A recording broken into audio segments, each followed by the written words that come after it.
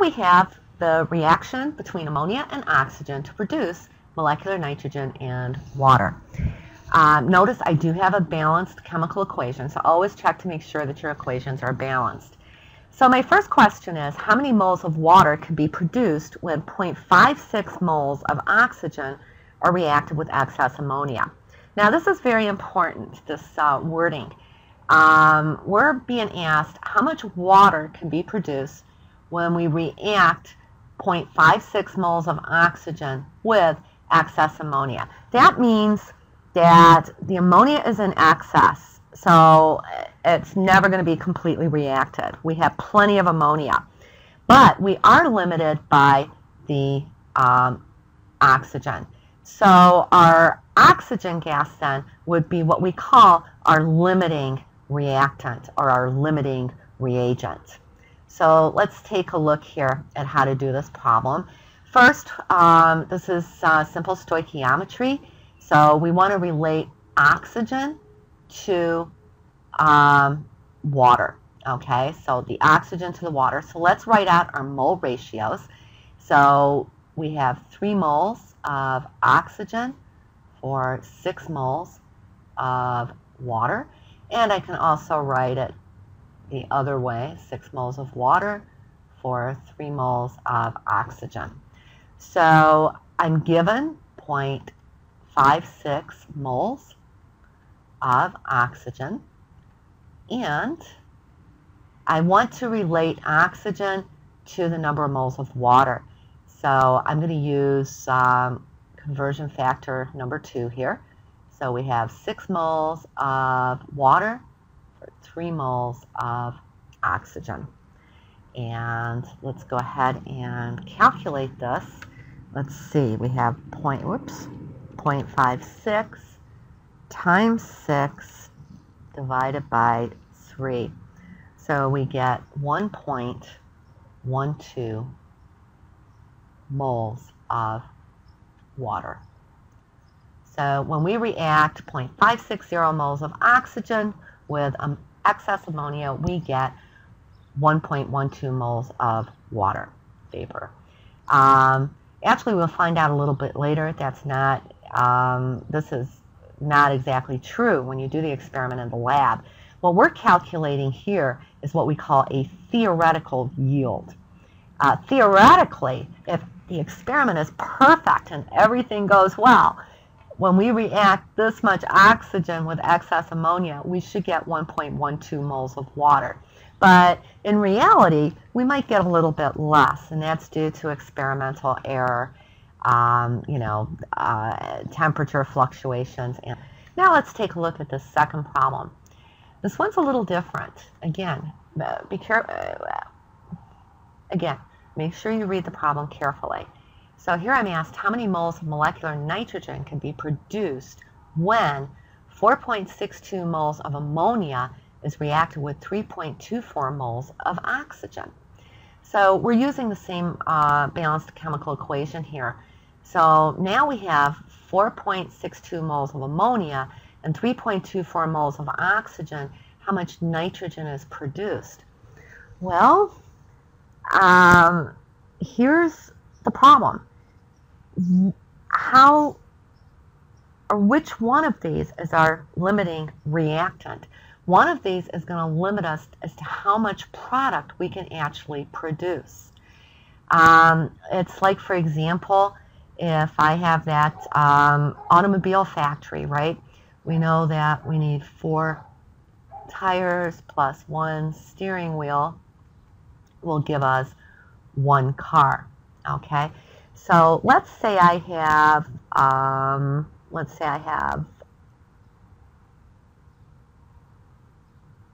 64 tires, okay?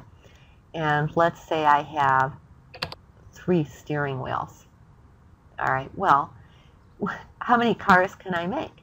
I can only make 3.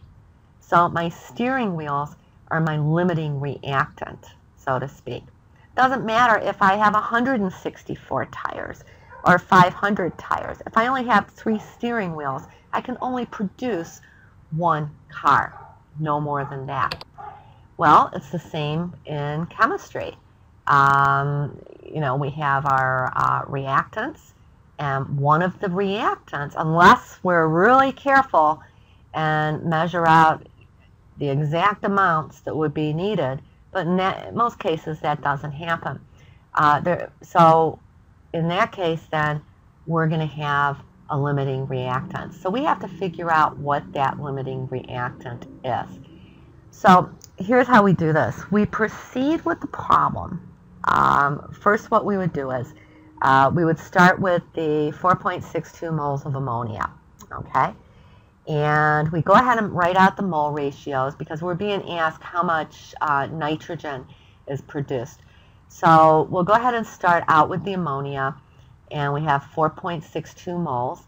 So let's write out the mole ratio for the ammonia and the nitrogen. So we have 4 moles of ammonia to 2 moles of nitrogen, or we can write 2 moles of nitrogen to 4 moles of ammonia.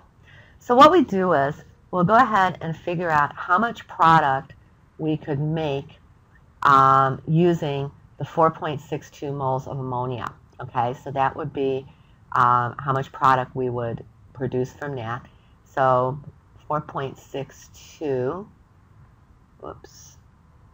moles of ammonia, and I'm going to go ahead and use number 2 here, and so we have 2 moles of nitrogen for every 4 moles of ammonia.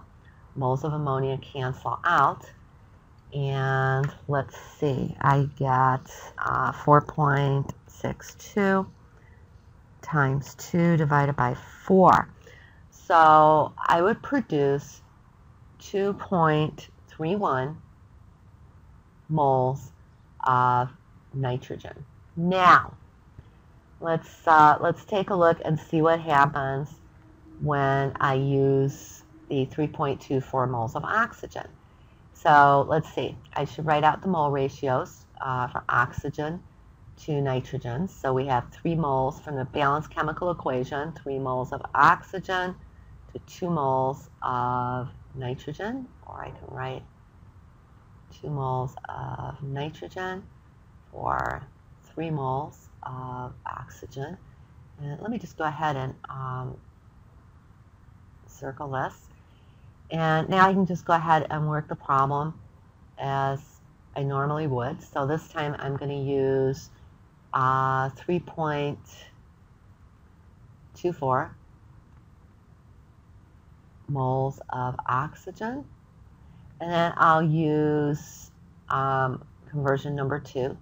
So we have 2 moles of nitrogen for 3 moles of oxygen. And let's see, 3.24 times 2 divided by 3. That would be 2.16 moles of nitrogen. Okay, so if we take a look at the first calculation, if we react 4.62 moles of ammonia, okay, we would end up with 2.31 moles of nitrogen. If we react 3.24 moles of oxygen, we end up with 2.16 moles of nitrogen. So in this case here, my limiting reagent is going to be my oxygen. I've only got 3.24 moles of oxygen, so I can't produce any more than 2.16 moles of nitrogen. So in order to react all of this ammonia, okay, I would need more oxygen. So in this case, the correct answer then would be 2.16 moles of nitrogen.